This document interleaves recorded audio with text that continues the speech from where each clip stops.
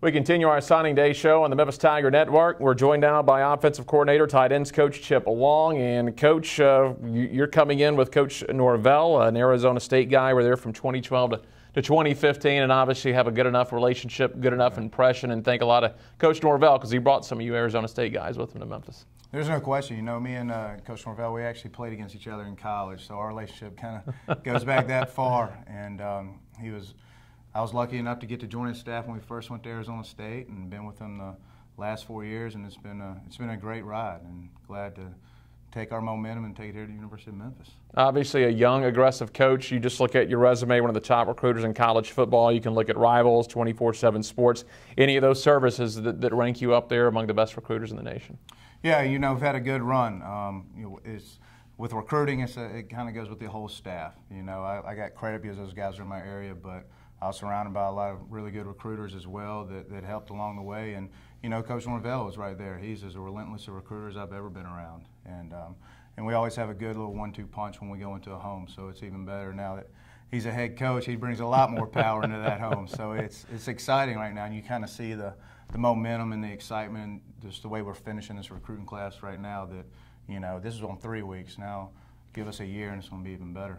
Recruiting kind of like sales. I mean, you're trying to sell the university, sell this program. So recruiting something kind of like people that are in sales, you've got to really have a passion to do it. There's no question. You got to recruit every day.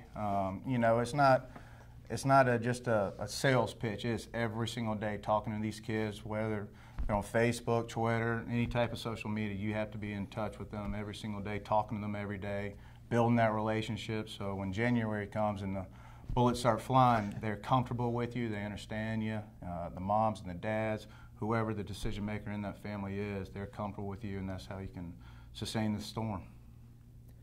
Let's get started with Sean Dykes, a wide receiver out of Manville, Texas, and Manville High School, all district, a lot of stuff. First team all offense in his league out there. His team was 11-3, so not only a good individual player comes from a winner. You know, Sean, it's funny because I was kind of recruiting Sean at Arizona State. He kind of fits exactly what I'm looking for in our three-back mold.